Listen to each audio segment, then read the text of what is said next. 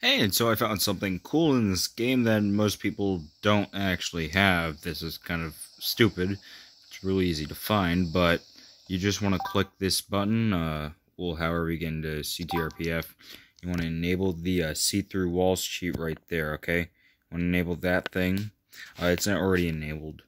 But what it does is it allows you to, see-through walls. Now, a lot of X-ray, whatever you want to call it. So you can do this. Here, let's have this in focus. And then when you let go, everything comes back. So you can X-ray the whole buildings, all that if you want. Then when you let go, boom.